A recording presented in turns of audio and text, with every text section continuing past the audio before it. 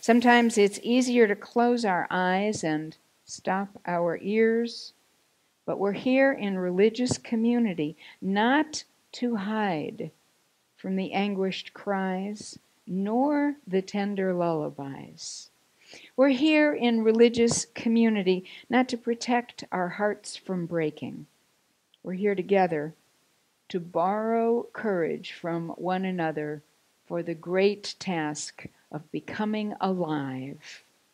We're here so that together we might heed the admonitions of beauty to dig deeper and deeper and find the gratitude that is ours, to answer the call to create and protect and preserve.